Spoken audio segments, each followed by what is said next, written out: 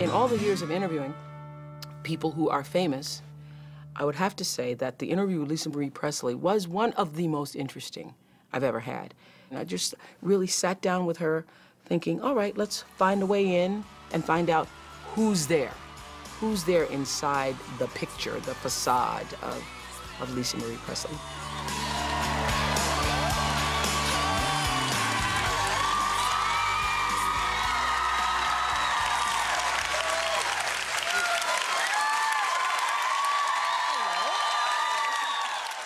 I can honestly say I interview a lot of celebrities, but I am not fascinated by celebrities.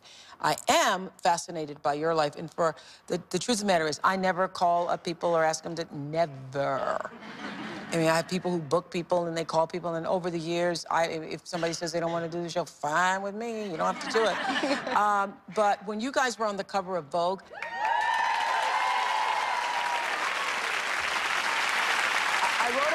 I wrote a letter to Lisa Marie and Priscilla and asking would they agree to come on and talk about their lives, because I do think it's really fascinating, because everybody knows I grew up poor, not even poor, po. I grew up.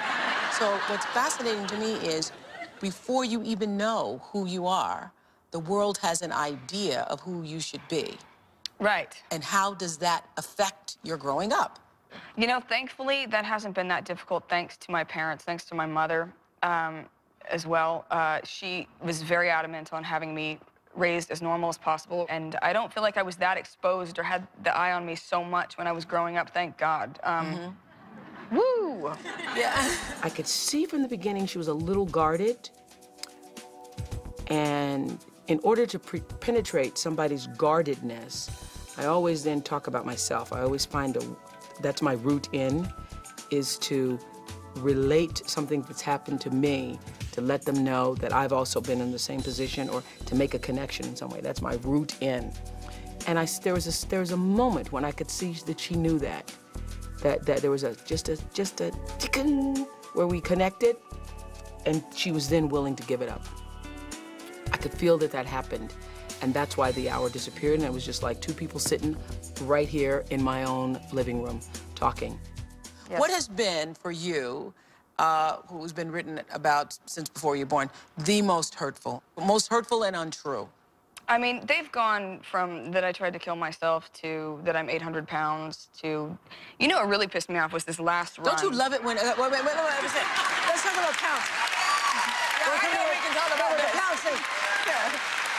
You know, don't you love it when, okay, so you've gained some weight, and then they just would, like, come up with a number that is just so ridiculous. You want to say, would you just get the number right? Would you not? Right. Exactly. No, I know you know what I'm talking about. Yeah. On this one.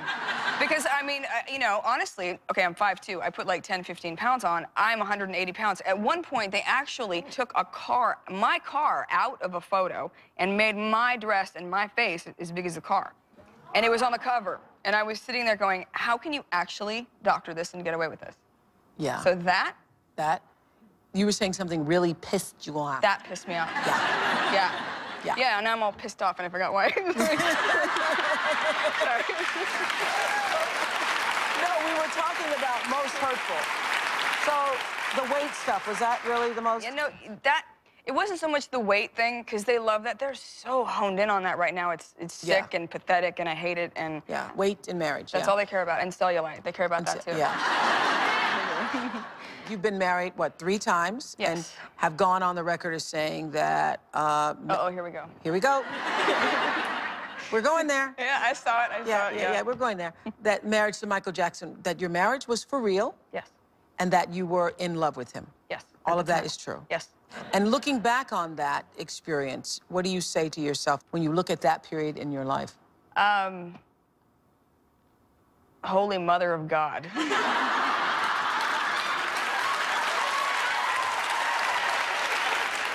I'm sorry. No, that's a good start. Yeah. Holy Mother of God.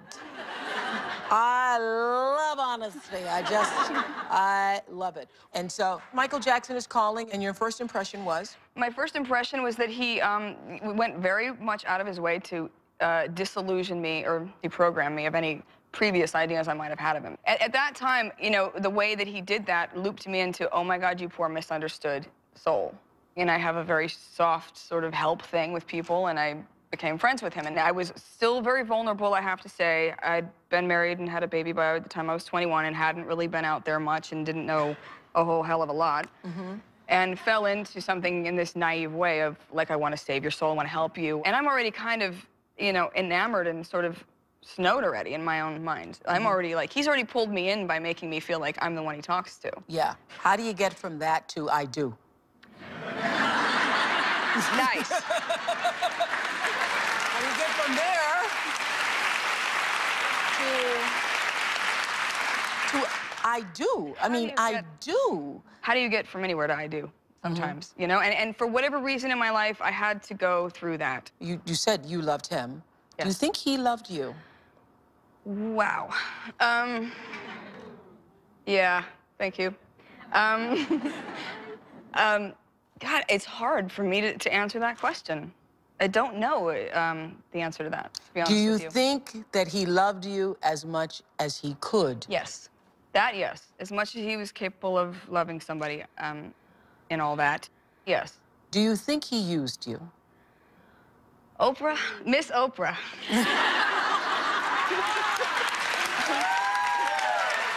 This seat is hot, let me tell you.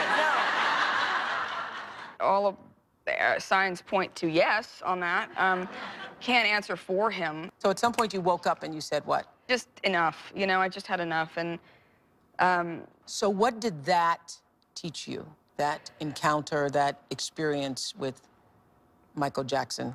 God, so much, because it took me a good 2 years to come out of that, you know, and I mean physically, mentally, I really had to, I went through a lot to remove myself out of that. And from doing that, I probably learned a lot about being naive and stupid. And my help, you know, my urge to help people, which is huge, which is why I admire you so much. Thank you. On that. You're like Mama Moses.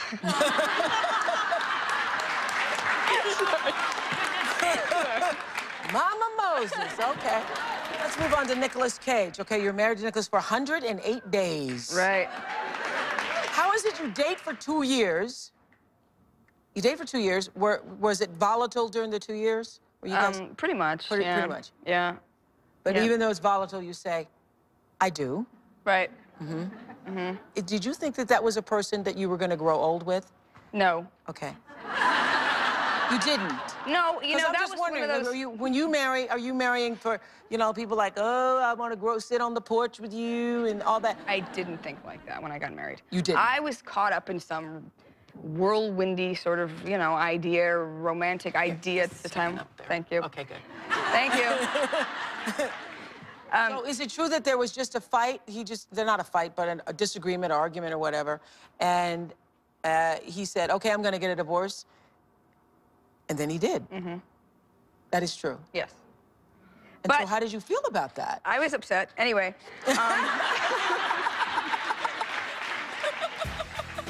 It was like, even though there was an audience of people, I don't remember a commercial break. Did we take one? And I've never had an hour fly by so quickly.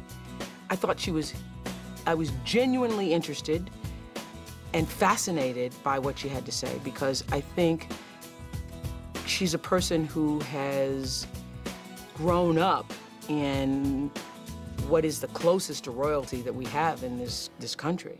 There is so much you haven't heard today. All new, part 2. Yesterday, I was just chatting it up with Lisa Marie. It was my first time interviewing her, and I was so fascinated that we really ran out of time. Please welcome... Really connected to her as a human being, as a person, as a self. I'm always there trying to get to the self, and really liked her. Really liked her. One of the most interesting celebrity interviews I've ever had. It was great.